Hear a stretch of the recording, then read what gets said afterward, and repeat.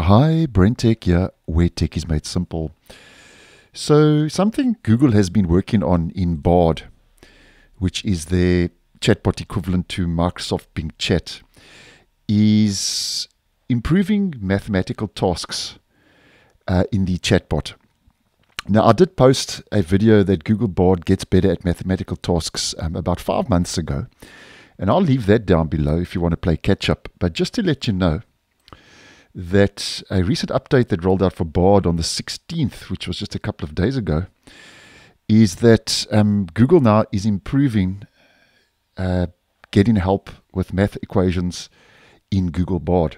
So they say that starting with English, Bard can give you step-by-step explanations to the problem so you can solve similar ones in the future. So all you do is you just ask Bard or take a photo of the question and upload it. So you can actually take a photo with your mobile, upload image, and it will help you with that math problem and that math equation.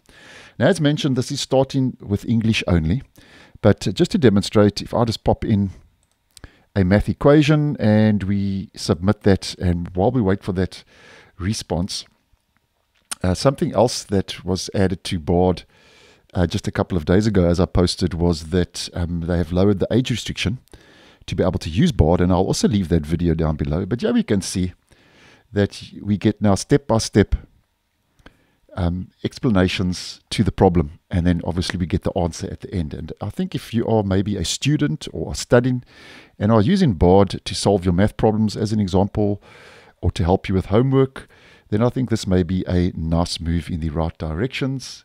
Step-by-step explanations to help you solve that math equation and that math problem. And just on another side note, if you want to see the updates for Bard, you just head up to the Help button, click on Updates, and here you'll see experiment updates, because Bard is still an experiment, so it's still in preview. And here you can see the date, and there's the updates that have rolled out. I posted on Bard is available for more age groups, and now we spoke about get help with math equations on Bard. So thanks for watching, and I'll see you guys in the next one.